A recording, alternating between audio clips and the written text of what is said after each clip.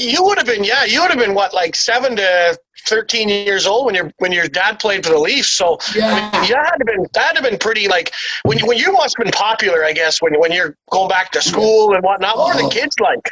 Oh, I know. You don't think of it now, kind of, but there's like stories when they like. I remember, for instance, like I think Dad and them. It comes out later. They were beat out of the playoffs. They all come back to Mom and Dad's drinking. They were bringing me to school, and I remember Todd Gill. If you remember Todd Gill, Yep. Dad had like a half-ton truck. This nice Chevy.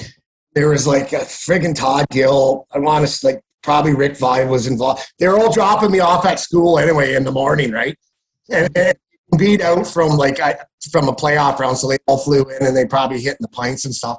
I remember them dropping me off at school, and Todd Gill had a guitar in the back of Dad's truck, and they're like dropping off and all the girls. Jason likes you. Jason loves you. I remember getting so mad, and you know, and all the kids are out there and teachers, all the Leafs, like that's Todd Gill, that's whatever. But to me, they're just average kind of guys, you know what I mean? I was so mad. I come home and told Mom, why would Todd yell at girls that I like them? And well, there's just stories like that, like the Roadhog